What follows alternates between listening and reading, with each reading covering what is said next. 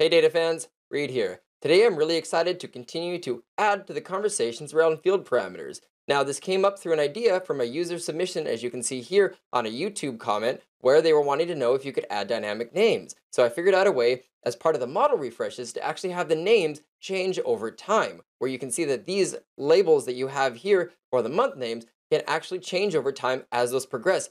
And there's a lot of other interesting ways that this continues to stay dynamically with conditional formatting even inside of a table. So let's see all the configurations for this and hop into Power BI and get started.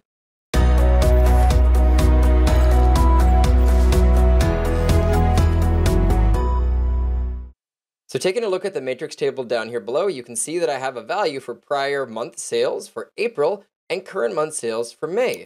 Now these values can actually be set to be dynamic, and I have used the field parameters option to create these.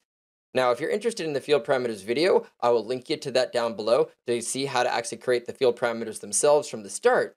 But here, I want to come over to the current field parameters that I've already created for my current month and prior month selection. I'm going to open up the measure and show you how I built this out. Let's scroll in here. Now, the technique comes into play by modifying the names in the start of the field parameters for both of the rows that I have to select my current month and prior month values. I can retrieve the measures themselves here, but I can give them a separate name in this table. So I've actually combined standardized text in here and then a bit of concatenation, specifically calling upon two variables for current month name and prior month name, wrapping them inside of parentheses. And you can see my variables at the top for current month, where I'm simply calculating my max calendar month, where the offset is 0, which means it simply returns for the current month, because the offset of 0 for a month offset is in the current month, and a month offset of -1 over here is for the prior month name as well. And both of those into this will then trigger the dynamic name every time we have a model refresh. And some of the nice parts is that can be used both in a table, where you can see over here in my values, well, I have the current month and prior month selection, so that will return both of these as individual columns when nothing is filtered. You can also separately use it as a filter in a slicer, where these can be individually selected values. Now, one of the other things that I tested and I was appreciative of as I was using this is notice that the titles of the columns might change, so will the conditional formatting stay with that.